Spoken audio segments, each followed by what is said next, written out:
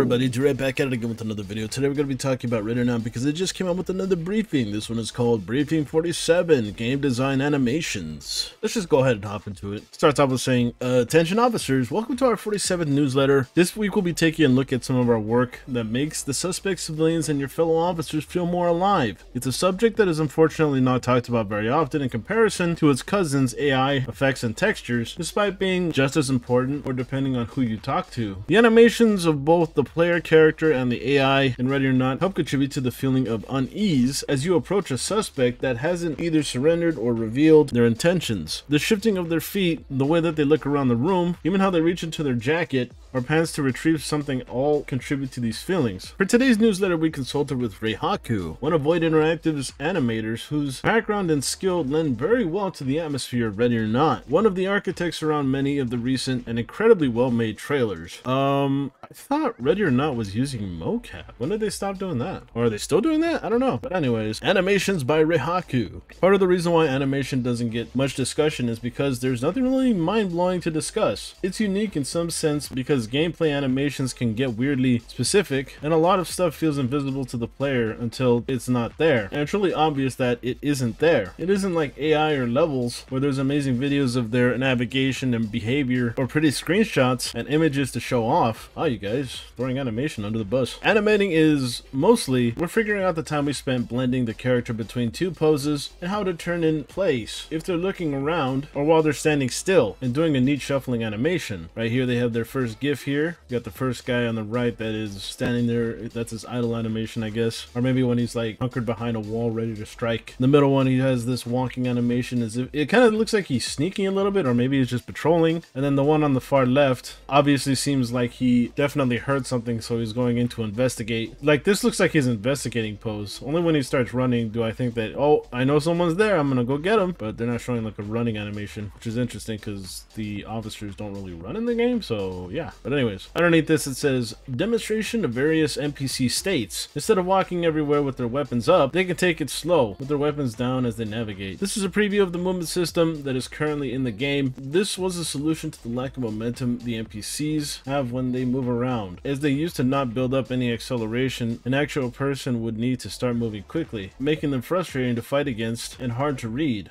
This is our method to interpret that into the game by blending between multiple types of animations, which is a walk, run, and sprint as demonstrated in the first section of the video, followed by a walk and a jog in the second section of the video. And yes, there is a video down below right here. We'll take a look at this. There doesn't appear to be any audio, so I guess we'll just watch him like this. Okay, so he's going into a walk, and now he's going into a jog, and now he's going into a full-on sprint. He's running across the room. Now he's coming back down. Oh, slowing down. Now he's standing still. Okay, cool. So this goes into the second section, I guess, where he's kind of like,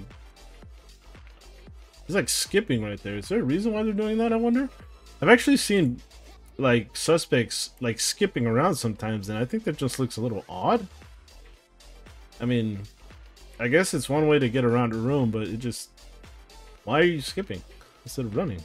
You might want to ask like a developer to be like, what's the reason behind suspects randomly skipping? But anyways, so he's walking diagonally, which is cool. Walking backwards diagonally. Walking backwards. Oh, now he's skipping backwards. Diagonally backwards. Same thing this way though. Oh no, he's going forward. Going forward, now he's stopping. Okay, that's how it ends. Alright, cool. Underneath this it says, the way the speeds are interpreted in the actual game is simple. We increment from a 0 to 1 value, 0 being full stop and 1 being at full speed, and the numbers in between 0 and 1 serve as the acceleration. This also gives us a wider range of motion, as the strafes were initially only 8 directional. Being able to blend between these directions means that they look more precise during navigation. It's not a very technologically groundbreaking method. It has been around since the early 2000s. Valve uses this for all their games and animations in the Source engine since Half-Life 2, and it helps their game animations achieve a very natural look with such a simple system. Yeah, I think I've seen that. If I remember to put that on the screen, I put that on the screen. But moving on here. Under the hood, there are many aspects of game design and development that the general public doesn't see. Along with our newsletter that show off the inspiration behind our levels, we will also be producing more newsletters that go into more detail about things that make Ready or Not tick. In conclusion, this concludes our 47th briefing. Be sure to tune in next time for more development news. So that was pretty cool. Like, even though they're saying that animation isn't like sexy or anything like that, still enjoy seeing what developers do behind the scenes to make things tick, you know what I'm saying? Glad that they showed this off. Although I am a bit confused because I thought that they were using MOCAP for a lot of this stuff, but they have an animator? Or maybe it's just like one of those animators that adjusts the way that the MOCAP is, maybe? I don't know. Because I think the MOCAP gives you like a framework and then you're kind of just like adjusting around it. I'm not an animator myself, so I have no idea how that stuff works. I tried to do it, but I was like, man, I just don't have the patience. Pretty interesting. What are your guys' thoughts? Let me know down below. With that all being said, I want to thank everybody for coming out to watch, and I guess I'll catch you in the next one. Bye-bye.